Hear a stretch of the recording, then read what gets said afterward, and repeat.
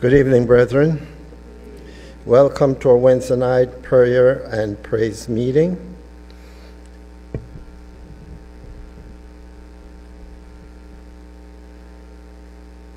We thank the Lord for taking us through the first half of the week. And frankly, it has been an eventful week. Lots of things have happened. And we praise the Lord that He has preserved us once more to worship Him. So, everyone say a big amen. We praise the Lord for all that He has done for us. So then, we welcome all those who are in the chapel, outside of the chapel, that is, maybe at home, watching the live stream or the Zoom, and afield. We welcome everyone for whatever medium that the Lord has provided for you to watch. So, let us kneel for a word of prayer, then we will sing or have our song of praise. I sing the mighty power of God. Our Father and our God, we come before Thee to praise Thy most holy name. We thank You so much for preserving us that we may worship Thee as a corporate people. Be pleased, Lord, come feelingly near. May Thy Holy Spirit work mightily on us that we will learn of Thee, that we may learn more to praise Thee. Thou hast proved Thyself to us. Help us not to be ungrateful. Help us to do everything in our power to cooperate with Thee. And we ask Thy blessing on the speaker, that he will give us words of grace, information to help us to walk even closer with Thee. Remember Thy people afield, Brother Francis, as he returns home. We pray he has arrived or very close to arriving at home. And we thank You so much for hearing and answering our prayer. In our Savior's name we do beseech Thee. Amen.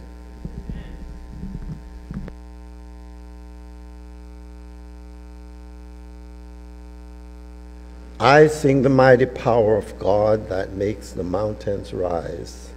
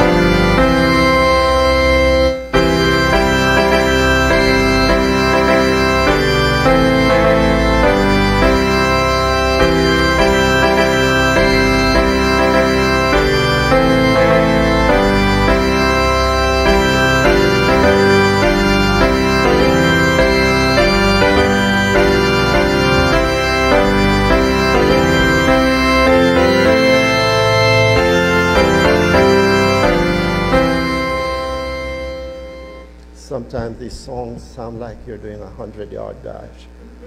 But we thank the Lord for them anyway, and the music.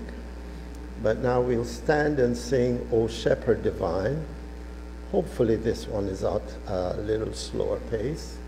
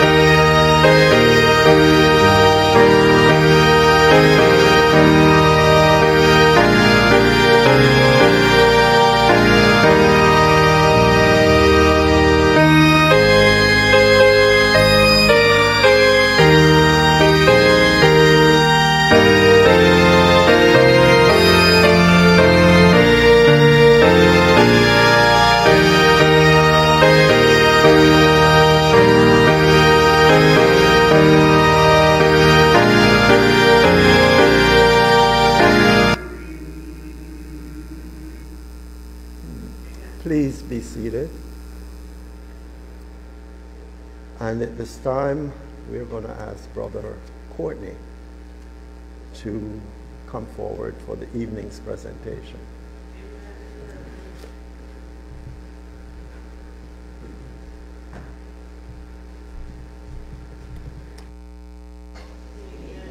And it's good to be back, and everybody on the road and the field sends their greetings. It was a wonderful trip, and we met a lot of new people, and hopefully some of them you'll all meet soon. But the trip was a blessing, and Brother Davin was a good sidekick. A lot of talking, we had a lot of conversation. So it was good. Okay, it's Wednesday night, and I know a lot of us were tired, and I'll just wait for the brothers in the sound room to bring up the study. All right. So the topic of our discussion this evening will be hell at Enlarged. And that is taken from the book of Isaiah, the 5th chapter, and verse 14. And since Brother Dodd did the prayer, we won't need to say a prayer again. But just quickly, to bring up the chart and to bring out the point, we all know that this particular woman, Babylon, sits on the heads first. And this is 1929 right here when the message came. And this is a sealing angel. And this is Ezekiel 9. And sometime after Ezekiel 9 is fulfilled, the churches federate and Babylon sits on the heads. And they come to some agreement that they need to have a false prophet influencing the state. So this is this church and the state working together, and they pass a national Sunday law, nationally. And after a while, the woman rides the beast or takes control of the entire planet Earth. And so the United States was the catalyst. And I say was because this is the future of this. So once this is done, their system takes control of the world. We know eventually that the horns, and this is just going over some points that we should already know for where we're going, the horns will hate this woman and destroy her and burn her with fire. Now, this is what Inspiration has to say in Shepherdard, Volume 2, page 123. Therefore, when Catholicism, Protestantism, and spiritualism clasp each other's hand by the medium of a league, then it could be said that the woman sitteth on the heads. So we see who the woman will be symbolical of, an entity of three forces coming together. And it continues, the symbol of the woman sitting on the beast will meet its fulfillment when that religious or that same set of entities that was called in the previous paragraph, that religious federation shall make an alliance with the powers of the world. Such an act would give the woman full control of the entire beast, horns and heads. But as we said before, that this woman will be destroyed, and Inspiration continues. The world at that time, as represented by the horns of the beast, shall hate the harlot, dethrone her, and burn her with fire, which can be nothing less than by revolution against the head of that religio-political system. Then the prophecy of Revelation 16 verse 19 will meet its fulfillment. That great city Babylon was divided into three parts. So the burning of her, Inspiration is telling us what it means. That is the union of Protestantism, Catholicism, and spiritualism was dissolved. So the destruction of it means that they each in their own individual entities. So the Catholic system will be destroyed by Christ's second coming. It is Christ's second coming which will burn her up. Spiritualism goes their own way, and Protestantism goes their own way. The Protestants, though, the false prophet and the beast, they are burnt in hellfire, and this becomes a type of hellfire to be kindled over here. So this is the type, this is the antitype. So in the type, they're only the beast and the false prophet which is cast in. When Christ comes the second time, his brightness destroys all the sinners. So this fire is put out, because there's no wicked alive except for the devil and his angels. And they will have 1,000 years confined to this planet Earth.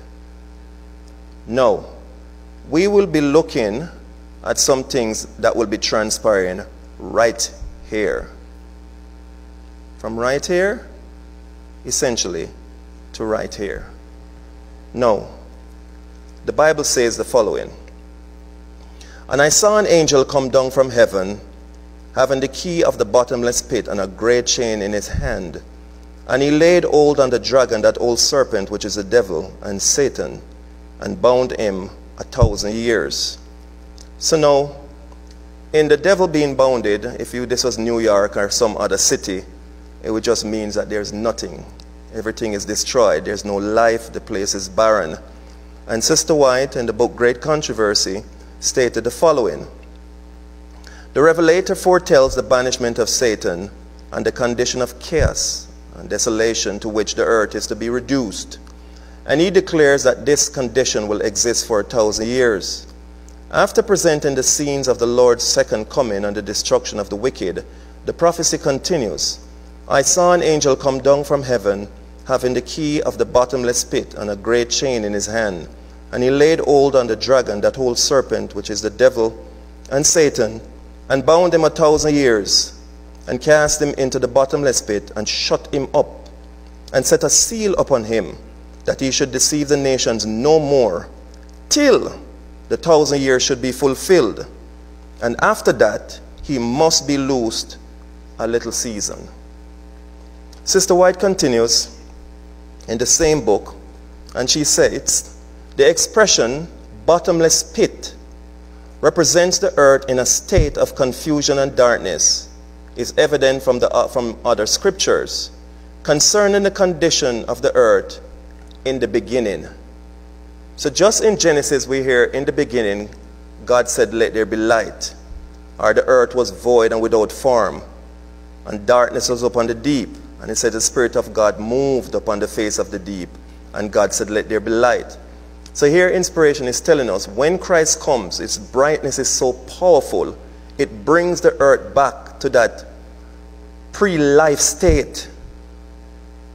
So God is life, and where he is not is death and darkness.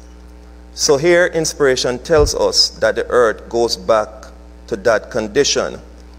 And after the 1,000 years, the devil comes up back for a little season, and it states here, and when the 1,000 years are expired, Satan shall be loosed out of his prison, and shall go out to deceive the nations which are in the four quarters of the earth, Gog and Magog, to gather them together to battle, the number of whom is as the sand of the sea.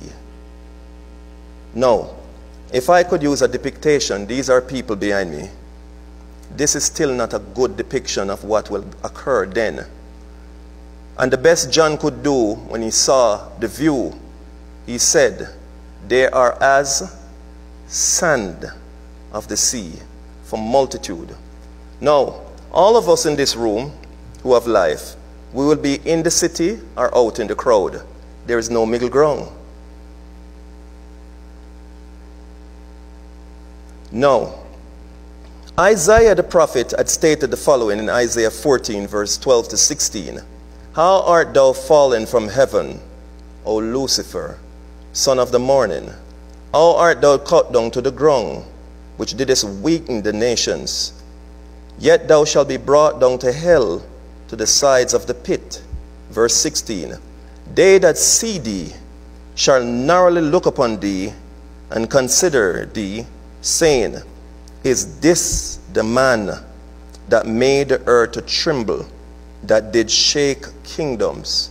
So for most people outside, this was the first time, or is, they would have been looking at the devil personally, face to face. And Isaiah say in verse 16, They that see thee shall narrowly look upon thee, and consider thee, saying, Is this the man that made the earth to tremble, that did shake kingdoms?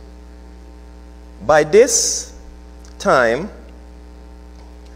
the beast and the false prophet that were already in hell, hell itself, inspiration states in Isaiah 5 and verse 14, hell had enlarged herself to accommodate this great multitude,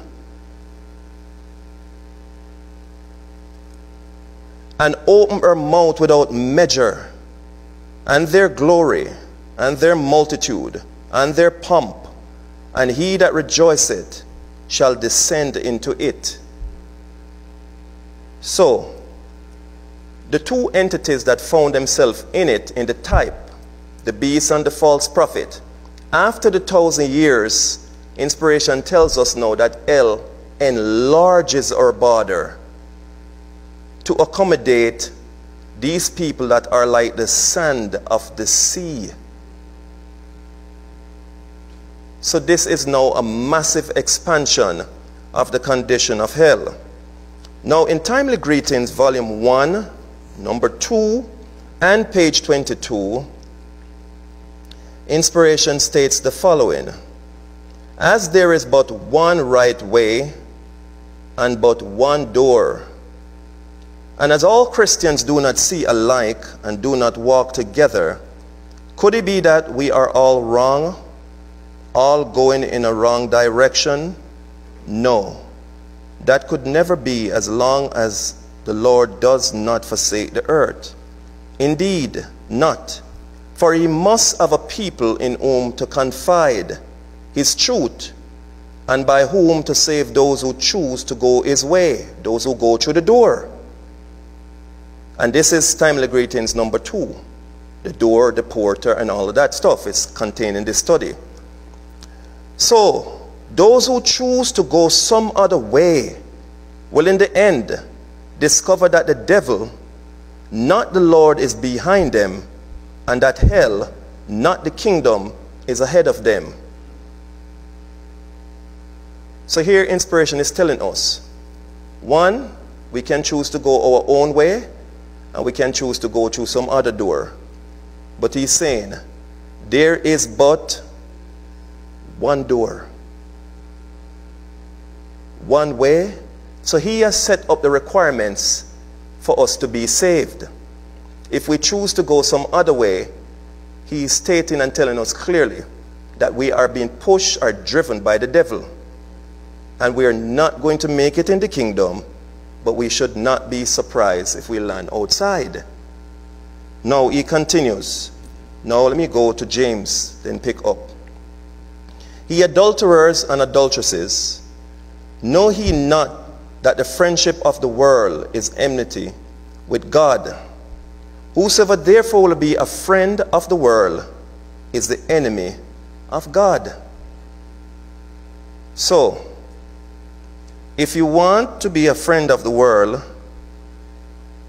we are then an enemy of God. No, Luke states the following: And I say unto you, make to yourselves friends of the mammon of unrighteousness, that when ye fail, they may receive you into everlasting habitation.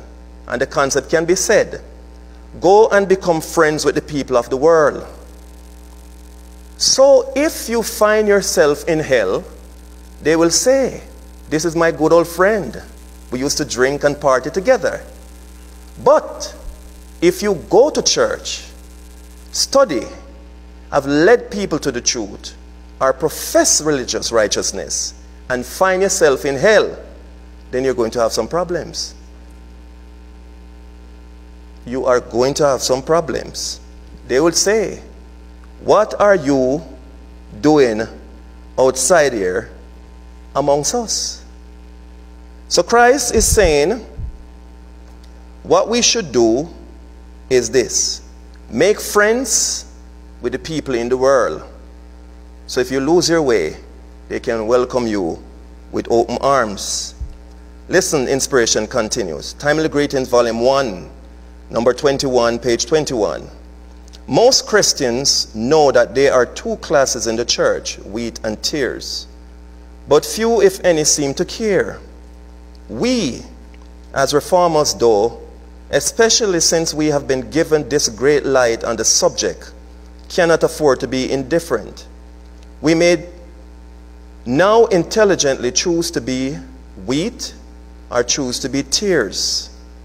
If after knowing this truth, some choose to be tares, they, of course, will have gained nothing and need not be surprised when they land in hell.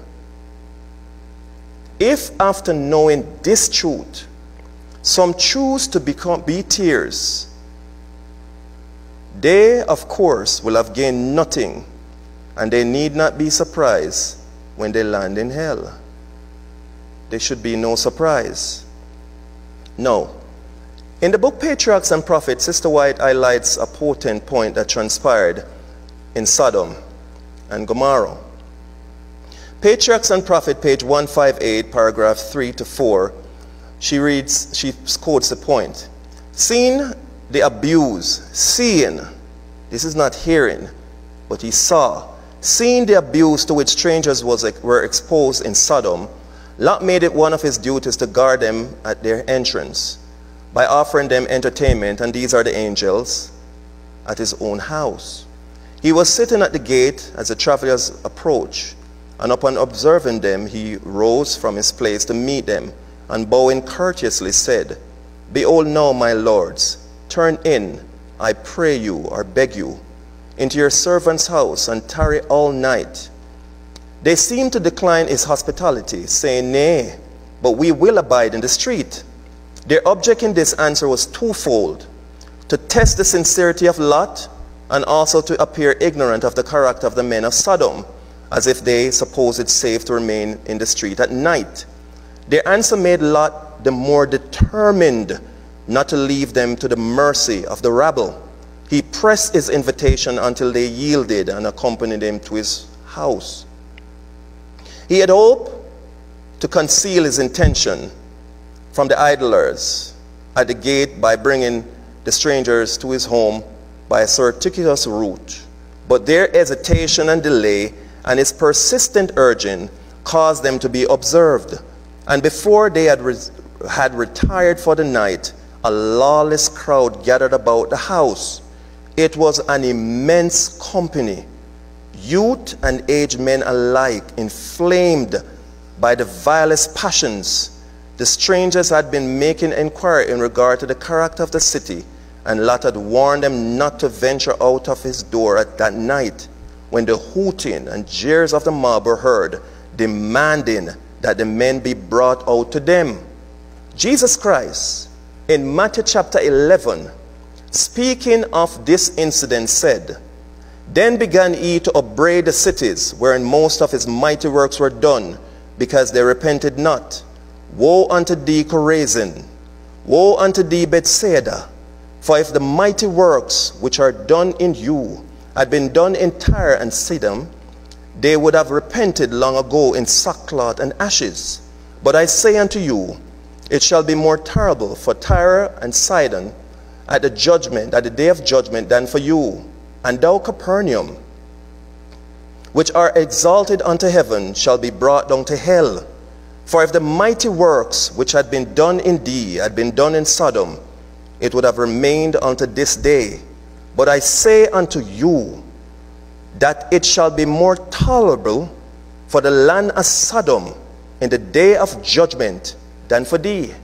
He's saying, it is better you go in Sodom and live and experience all the wickedness that was happening in Sodom. But he's saying hell is going to be worse than Sodom. Hell is going to be worse than all the bad experiences that was happening in Sodom. At least in the days of Sodom, grace lingered. The Savior intervened. But who is there to intervene for that 100 years? Especially if we throw away the grace that is offered us. And these same people in Sodom approach and ask, what are you doing out here? And Christ says, verse 24, but I say unto you that it shall be more tolerable for the land of Sodom in the day of judgment than for thee.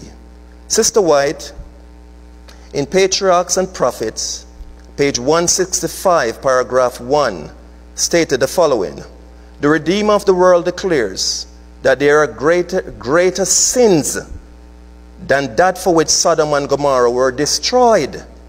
Those who hear the gospel invitation calling sinners to repentance and heed it not are more guilty before God than were the dwellers in the vale of Siddim. And still greater sin is theirs who profess to know God and keep his commandments, yet who deny Christ in their character and their daily life. In light of the Savior's warning, the fate of Sodom is a solemn admonition, not merely to those who are guilty of outbreaking sin, but to all who are trifling with heaven-sent light and privileges. And so, no Davidian could ever want to be outside that place for 100 years. Sister White says, great controversy. In that vast throng, this wicked crowd, are multitudes of long-lived race, the long-lived race that existed before the flood. Men of lofty stature and giant intellect, who yielded to the control of fallen angels, devoted all their skill and knowledge to the exaltation of themselves. Men whose wonderful works of art led the world to idolize their genius, but whose cruelty and evil inventions, defiling the earth and defacing the image of God, caused him to blot them from the face of his creation. There are kings and generals who conquered nations, valiant men who never lost a battle, proud, ambitious warriors whose approach made kingdoms tremble. In death, these experience no change, and as they come from the grave, they resume the current of their thoughts just where it ceased. They are actuated by the same desire to conquer that ruled them when they fell. The same way they went down, the same way they're coming up. The same desires, the same inclination, the same feelings, everything they come up back the same way. And inspiration states the following: Lucifer said he will ascend to the sides of the north. He could have ascended had he obeyed the commandment of the Lord. But no, Lucifer thought he knew better than his God and wished to make an improvement in heaven. Honest in his deception, he attempted the impossible task. Isaiah 14 verse 15 we read, "Yet thou shalt be brought down to hell, to the side of the pit." The result was, instead of ascending to the sides of the north, where he desired to go, he descended down the sides of the pit in the opposite direction. Just so, many Christians now, like Lucifer, think they're going to ascend up in the sides of the north, heaven, but in their own way, wishing to improve on the wisdom of the living God. They are more interested to go to heaven than they are to study and obey the explicit instruction given them in the Word of God.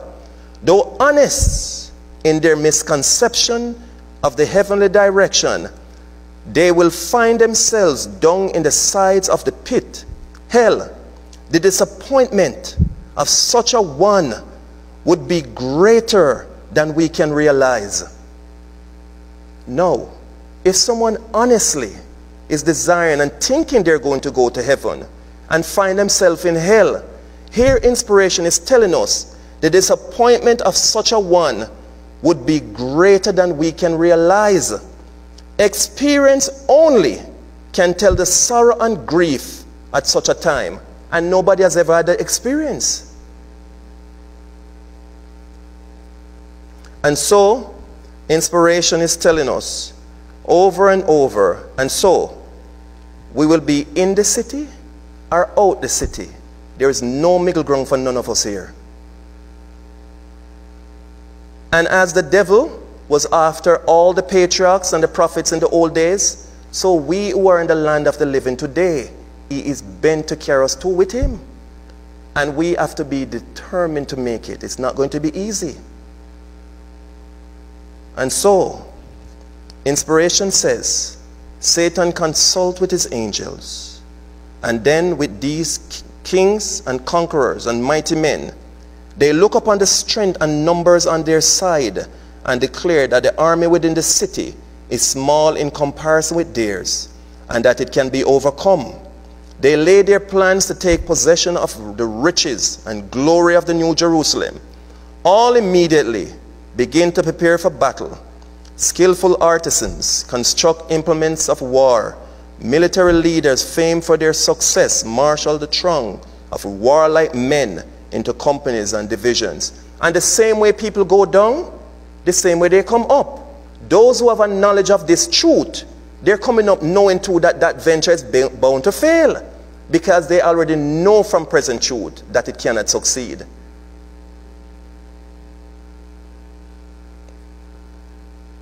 Inspiration says, at last the order to advance is given, and the countless host moves on. An army such as was never summoned by earthly conquerors, such as the combined forces of all ages since war began on the earth could never equal. Satan, the mightiest of warriors, leads the van, and his angels unite their forces for this final struggle.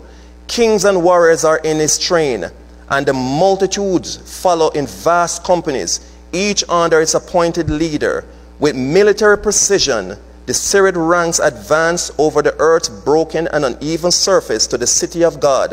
By the command of Jesus, the gates of the New Jerusalem are closed, and the armies of Satan surround the city and make ready for the onset.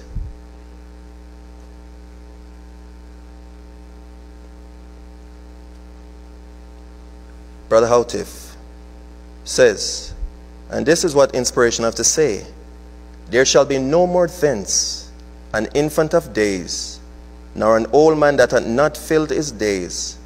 For the child shall die 100 years old, but the sinner being 100 years old shall be accursed. The child is out there also, and will be a child for 100 years. God is life, and wherever his presence is not, once his presence is not there, there is no growth, there is no life. Everything is death, stagnation. Timely Greetings, Volume 1, number 44, page 9. Concerning the wicked in the earth made new, who come up in the second resurrection, the resurrection of the unjust, Revelation 20 and verse 5, there shall be neither birth nor death among them for 100 years. Thus the only children that shall be among them will be those who are raised from the dead. Consequently, both those who are old and those who are young will have lived 100 years from the resurrection of the unjust to the second death. Thus a child and a sinner, becoming 100 years old in the earth made new, shall both succumb. In the end of the century, then the righteous shall inhabit the whole earth. You know what? Parents cause their children to be out there with them. And the righteous with their children are in the New Jerusalem. And inspiration continues. The reader will observe that when the Lord creates the new heavens and the new earth, then from the time that the wicked arise from their graves to the time they are destroyed forever by the second death, the little season, there shall be no more thence among them and the infant of days, no more births, nor the old man that hath not filled his days, no more deaths before the man's days are fulfilled. For the child shall die 100 years old, and the sinner being 100 years old shall be accursed. Both the old and the young, that is, those who remain in their graves during the millennium, will after all come forth together, each to live 100 years. The little season which Satan will again deceive them, there will be neither death nor birth. They cannot die by suicide. Even if they desire to kill themselves, they cannot die. Only God can put them to death. So even if they're tortured out there, they can't die. Even if they lose all their limbs, they can't die. And inspiration says, parents who continue to serve the devil will have their little ones with them in hell. And parents who break away from the abominations will have their little ones with them in the kingdom. Where do you stand? Are you with those who have the burden of this work, or are you against them? This, you see, is the decisive hour for you, for me. And this is an important question for even those who have turned their guns against the association and God's truth. Are you with those who have a burden for this work, or are you against them? This, you see, is the decisive hour for you, and Brother Hotif said himself too, for me. And he's still saying, he with his choice. And this is what Joshua said, as for me and my house. So, Sister White says, at last the order to advance is given, and the countless hosts move on. And let me go, sorry, let me go back. While Satan was rallying his army, early writings, the saints were in the city, beholding the beauty and glory of the paradise of God. Jesus at their head, leading them. All at once the lovely Savior was gone from our company. But soon we heard his lovely voice saying, come ye blessed of my Father, inherit the kingdom prepared for you from the foundation of the world. We gathered about Jesus, and just as he closed the gates of the city, the curse was pronounced upon the wicked.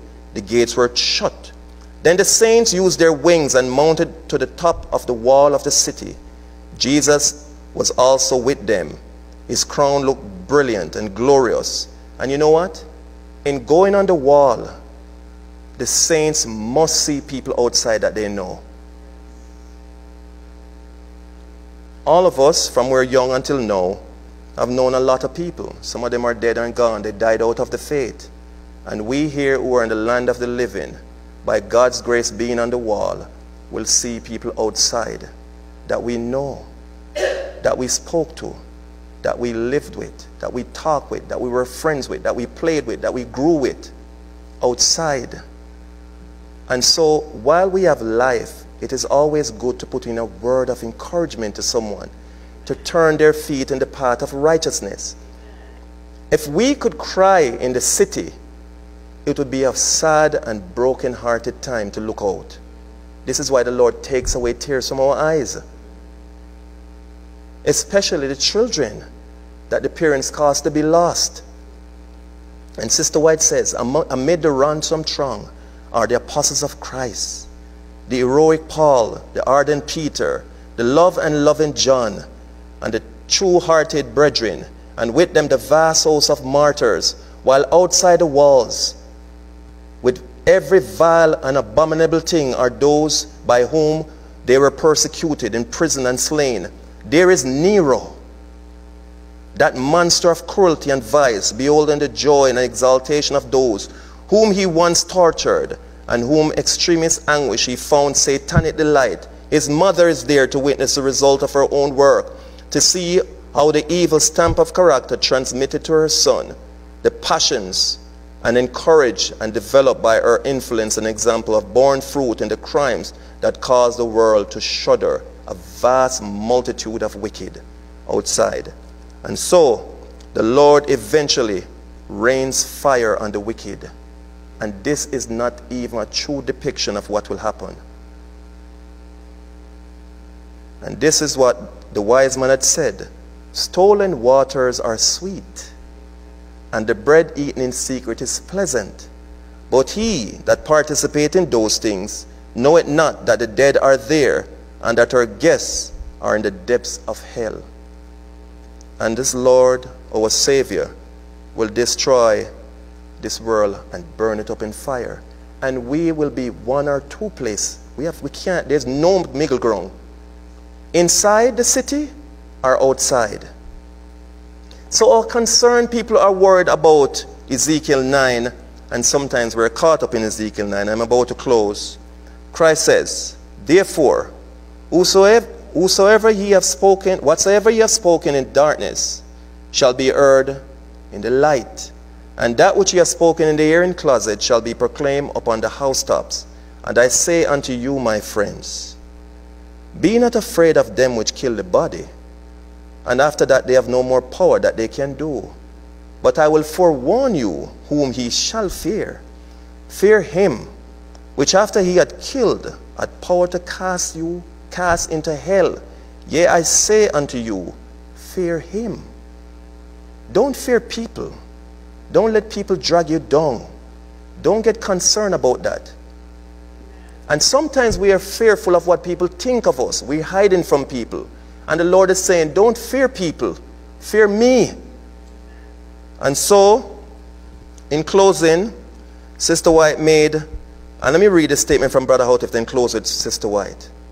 The old devil well knows that this last message the world will ever receive. So let me go. This is not the one I wanted. Okay. Will ever receive. Sorry. And that it will chain him for 1,000 years, and at last reduce his being down to the ashes as though he never was. Therefore, he is like a roaring lion, seeking whom he may devour. Hence, because we cannot be too cautious of his snares, or too particular in following the Lamb whithersoever he goeth, I am sending this warning. And Sister White, in closing, said the following.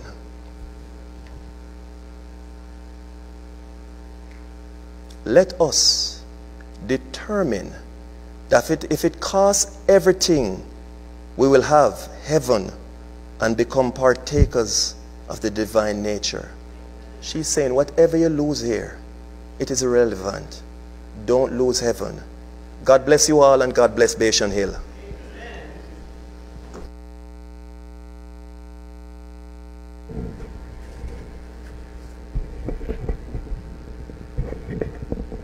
Okay, brethren, I think we had an earful. Again, let me reiterate what he just said. Whatever you may lose here, make sure of the kingdom. Make sure of heaven. You do not want to be outside of that city, as we have seen. It's real. There are too many parents who are well trained by their children, and both of them will be right there outside the gate. Don't let it happen to any one of us, please. Now the hour grows late, and there are a couple of prayer requests. First, Sister Lemke. It appears as if Brother Lemke is sadly having the first sign of dementia. She is worried right now. Of course, Sister Lemke is elderly herself.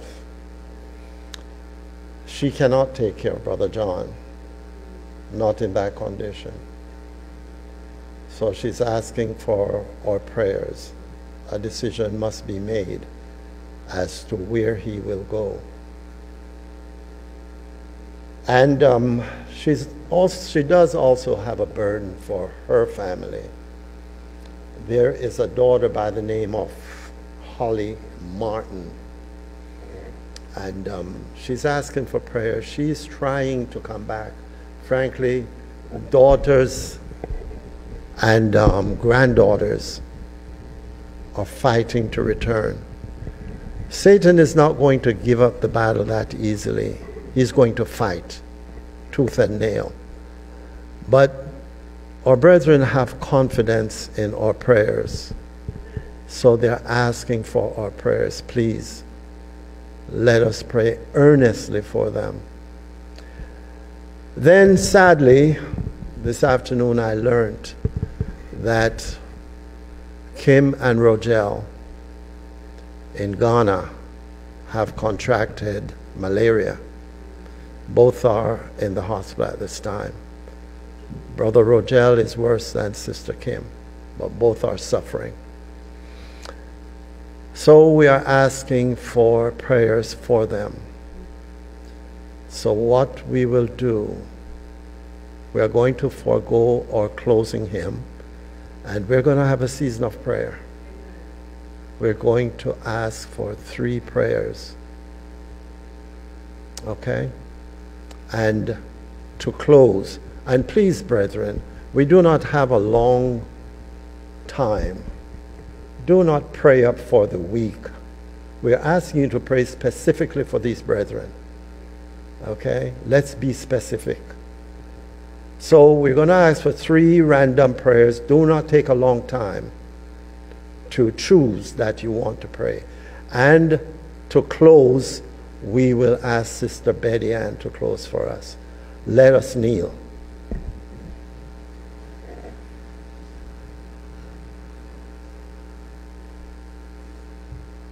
Raise your hand, whoever wants to pray. Okay, we have 2 here and 1 over here.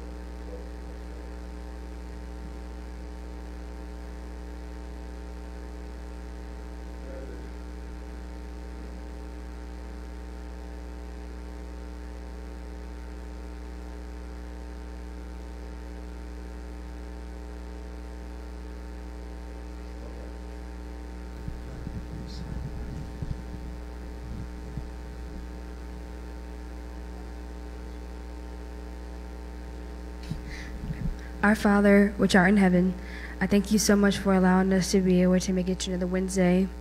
Father, I pray and I ask for you to please help the Lemkeys. I pray that you bless them and that you help them with their health and that you show them how much you love them by taking care of them. And Father, I thank you so much for blessing them all of the years to be in the message, and I pray that their days are much longer. Father, I pray and I ask you to also help their daughter and to be with her. And I pray for you to also show her how much you love her as well. Lord, I also pray and ask for you to help for Kim and Rogel. I pray for you to help for their health to increase and for them to overcome malaria. And I pray that Rogel recovers very fast, and so does Kim. I pray that malaria does not defeat them and that you continue to bless and help them and for them to do their work. And Father, I pray that whatever the enemy has in store for us, that his plans never succeed. Lord, I pray that only you can guide us. And Father, I pray that you silence every other voice except for yours. And I pray that we only hear your voice and we only see what you want from us. Lord, I pray and ask for you to please help each and every person on this hill and their families, the youth, most definitely all around the world. I pray and ask for you to help us and for us to show us that your way is the only way and for us to silence our ways. In Jesus we pray, amen. Our Father, which art in heaven, we thank you for this privilege to be here, to be partakers of the divine plan of redemption. After listening to this presentation, we understand very clear that you are really serious with us in terms of salvation, and you keep compelling us to follow the way. And we thank you for your grace and mercies. At this present moment, Father, we are about to conclude the service. We ask you to have a special eyes of mercy upon us, and especially upon those of us who find themselves in difficult situation at this present time. We ask you to visit at this moment Brother Rogel and Sister Kim in Ghana. As you know, they are very devoted for the cause. And right now, they are suffering. We ask you for your intervention. We strongly believe that nothing is impossible for you and nothing is impossible for those who believe. Touch them with a special touch. And we strongly believe that in Jesus' name they are healed. And also we want you to visit the Lemsky family to continue shielding them under your wings.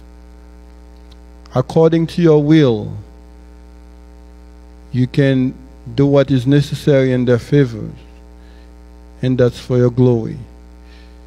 We want to ask you for mercies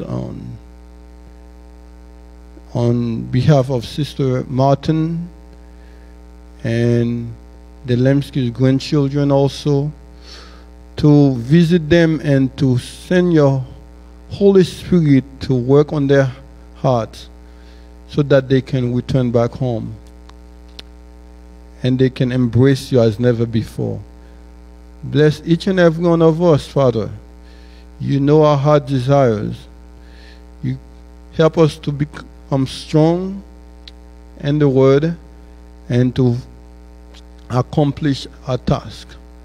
As we ask you all these favors and mercies, not because we're worthy, but in the name of that Son, Jesus Christ, we pray. Amen. Our Father in heaven, as we linger a little longer, we beseech you to please be with Sister Lemke and Brother Lemke, who have been stalwarts in your message for many years. Father, please grant them the grace and mercy that they need to help them to continue to live, Father, if it be thy will, and for Brother Lemke's mind to continue to be sharp and not allow dementia to defeat them, Father, so that they can continue to be an example for Sister Martin, her daughter, and their grandchildren, Father, so they can all glorify your name. We ask that you please give them the strength, the mercy, and the grace that is needed for them to press forward towards the mark, Father. Father, please bind the devil that seeks the mastery over Sister Martin and her children to come back. Please make the path straight for them so that they can see and that they can be living examples. Father, we ask for you to please be with Rogel. Give him strength and vigor, and Sister Kim, so that it will be a witness to those that they are reaching that you are in control and you are the healer and life giver, and nothing can escape your loving touch if it be thy will. We ask all of these mercies and these blessings and continue to bless Bashan Hill and the family that resides here. In Jesus' name, amen.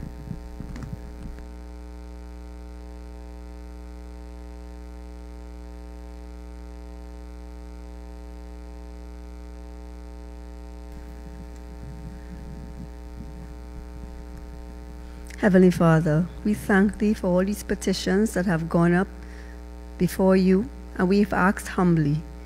Lord, we thank you for the blessings that we have gained through obedience, and we ask thee, Lord, to be merciful to us in our acts of disobedience. And we pray, dear Lord, that as we close out this afternoon, this worship session, and as we separate from each other, we know, Lord, we are not separating ourselves from your presence. So we ask thee, dear God, to help us to remain conscious that we will continue to strive to do what is right. And we pray and ask all these petitions that they will happen according to your will. In Jesus' name we pray. Amen.